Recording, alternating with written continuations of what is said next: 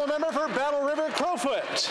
Mr. Speaker, yesterday Liberal-appointed senators voted to gut Common Sense Conservative Bill C-234, an action that betrays farmers. For the last decade, this PM has repeatedly made the claim that the Senate and those he appoints to it are independent, yet this weekend proved otherwise.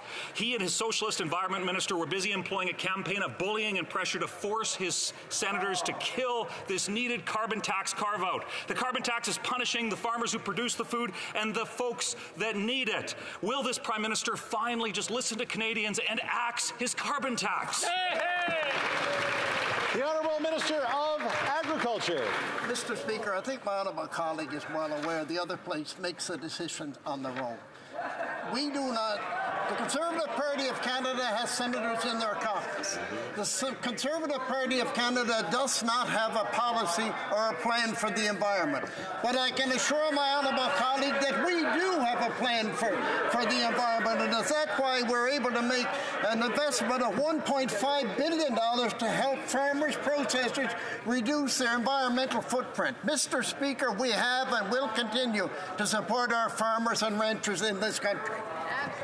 I just want to say, I mean, as I said, the Honourable Minister sits right here. I can barely hear him.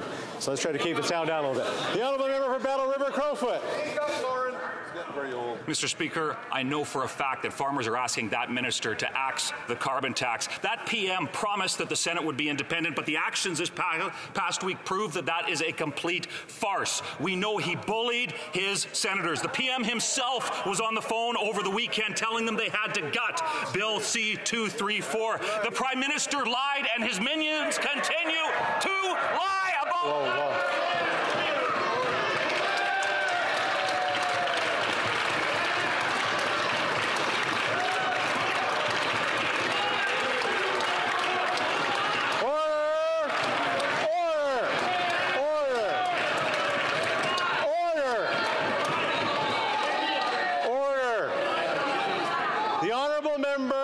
Here at the same time I did knows full well that you can't use that word.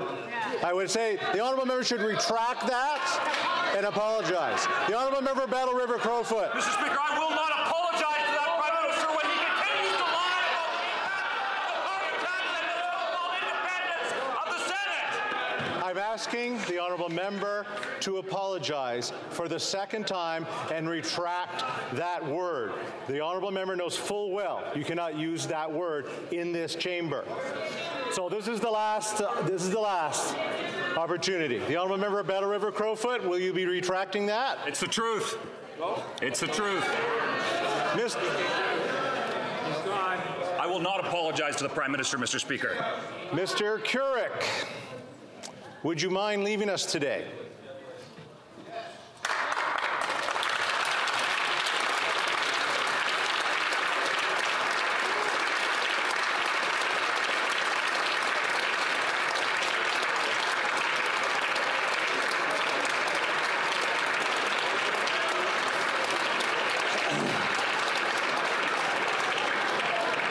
So let me fill this. I have to name you for the disregarding the authority of the chair.